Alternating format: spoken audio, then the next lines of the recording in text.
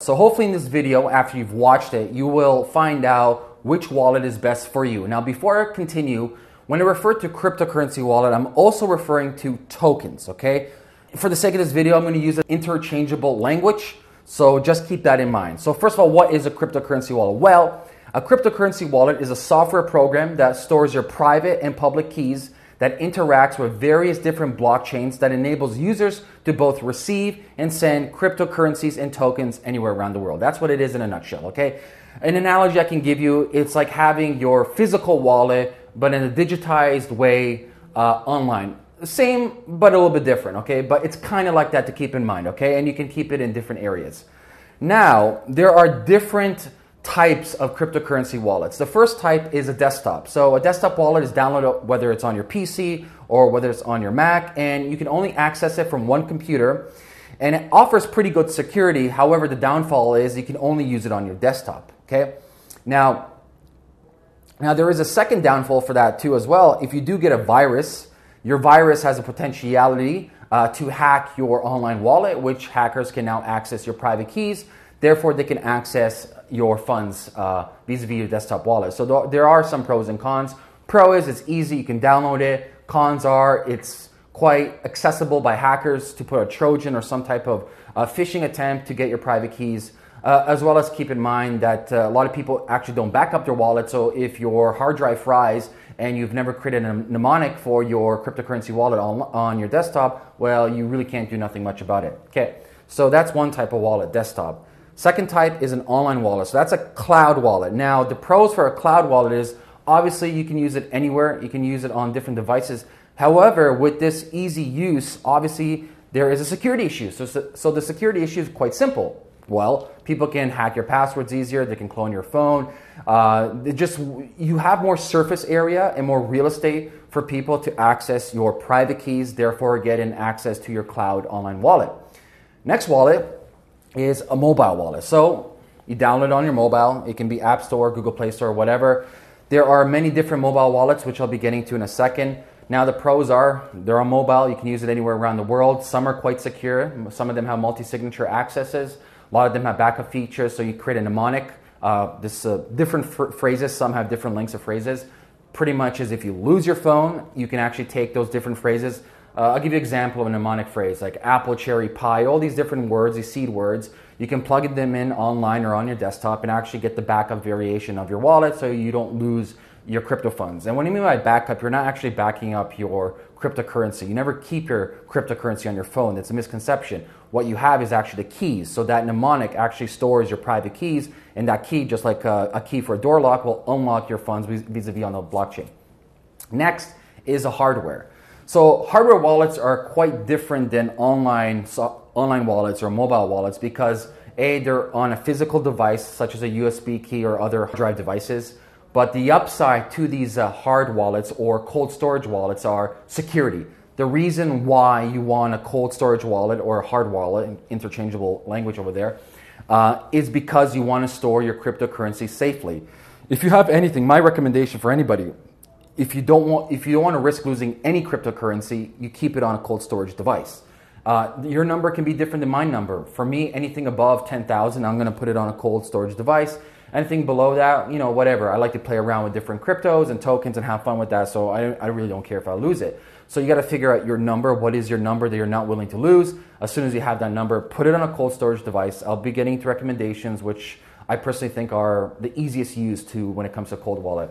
And finally, obscured one, which I don't recommend to too many people just because it's easy to lose, is a paper wallet. So you can literally print your private keys on a piece of paper, like this, and you can store your cryptos and tokens on there. Downside, there's not too many downsides except if you lose it. Well, once again, you can have a mnemonic, but if you don't back it up, if you don't do it right, I don't recommend it for most. I actually recommend a hard wallet as opposed to a paper wallet, but you have the option. It's actually pretty cool. Just imagine a little paper wallet and you can fold it up and carry around with you $10 million on there. I want to leave that with you. So, Couple of things to keep in mind for cryptocurrency wallet safety and keeping it secure. Always back up your wallet. So I'm just telling you this before I actually get into recommendations. So number one, always back up your wallet. Always, no matter what wallet you're using, whether it's an online wallet, mobile wallet, whatever it may be, use a mnemonic, use a seed phrase, back it up. I can't tell you how many times I've heard people lose their phone or lose their passwords or whatever. They've just lost something. They never backed up their wallet and poof, that's it. You can't really do anything about it. Number two, keep your software update like any good software. If you have your mobile or if you have it on desktop, make sure it's up to date. And finally, add extra security. So there are extra security such as two-factor verification if you're doing online stuff. Make sure it's Google authentication as opposed to text message because people can easily clone your phone. So Google Auth is the best safety feature when it comes to two-step verification, okay? And obviously there's multi-signature wallets, which I won't be getting into too much right now, okay? So these are some questions you have to take in consideration when choosing your wallets. And I say wallets as in plural because I highly recommend you diversify all your tokens and cryptos to different storage devices and platforms, okay? Do you need your wallet for everyday purchases? Do you plan to use several currencies or one single currency? Do you require access to your digital wallet from anywhere or just from your house? Take time to assess these questions. These questions will determine which types of wallets and hard wallets you choose. Now we're going to get into the nitty-gritty stuff, the actual recommendations, and I'm going to have pros and cons for both. Now, first one is the Bread wallet. Now, the Bread wallet it's a simple wallet. It's literally made for a child because the user interface is so simple. It's specifically just for Bitcoin, no other currencies. And the pros are it's very good on privacy. It's beginner friendly. Like I'm telling you, when you see it, it's like simple, dead simple. It's open source software. It's free. It's simple. It's clean. However, the cons are no web, no desktop interface, lacks features, and it's a hot wallet. So it has less security and people can access your private keys easier. But if you're looking for something from like day-to-day transaction, maybe keep like $500 in there just for your Bitcoins and something they can use on a day-to-day basis. And you don't want to think about how do I use this wallet? Bread wallet is a great start for beginners. Number two, Mycelium. So this is advanced variation. Right now, currently, it's only for Bitcoin, but they do have plans for multi-currency. Ethereum's next, and I think some tokens, if I may not be mistaken. Now, it is for both Android and iPhone. And what's really good about this is great privacy. It has advanced security like multi-signature security where you need multiple touch points to go online. It's open source, it's free. Okay, but the cons, it is no web, it has no desktop interface, it is a hot wallet, and it's not really the best for beginners, okay? So it really does depend on what stage you are in your crypto journey. I've used it sometimes. It's not my go-to wallet, but I like it. I think the user interface is really good. And next we move on to is Jaxx. So Jaxx is another mobile wallet. What's really good about Jaxx is it has different currencies such as Ether, Ether Classic, Dash, the Litecoin, Bitcoin, etc., and many more other ones. What another great feature about this is the user interface. I think Jaxx has one of the best UX designs possible. It's quite instinctive, so when you log in, you exactly know what's going on. You don't have to second guess yourself. It's pretty much, oh, I understand what's going on. So the pros are this: good privacy, security, multi-currency, wallet linking across multiple platforms. So you can have it on your desktop, you can have it on your iPad, and they sync with each other, which is amazing, okay? User-friendly, and like I said, the UX is one of my favorite UX when it comes to wallets. The cons is it's open source, and it can be really, really slow, okay? Those are the cons. Jaxx is my go-to multi-currency wallet on my phone. I use it for the day-to-day transactions and paying people around the world. I like it, I enjoy it. Now, those were three hot wallets I was talking about. I want to talk about two hard wallets, okay? Two of my favorite hard wallets are, number one, Trezor. Trezor is a hardware Bitcoin wallet that is ideal for storing large amounts of Bitcoins. Trezor cannot be infected by a malware and never exposes your private keys, which makes it really, really safe. Now, these are the pros for it. Good security, really good security. Privacy, it's cold storage. It has a very easy to use web interface, built-in screens, open source software, and it's beginner friendly. Cost is pretty good. It's around $100, but you must have a device to send Bitcoins. I think it's an awesome device and I recommend it to most people. So that's the first hardware wallet. The second is the Ledger Nano S, which I prefer a little bit more just because I'm biased and I prefer more because I like the experience more. I think the technology between the Ledger and the Trezor is pretty much the same, but I prefer the experience of the Ledger as opposed to the Trezor. So the Ledger it has amazing feel to it.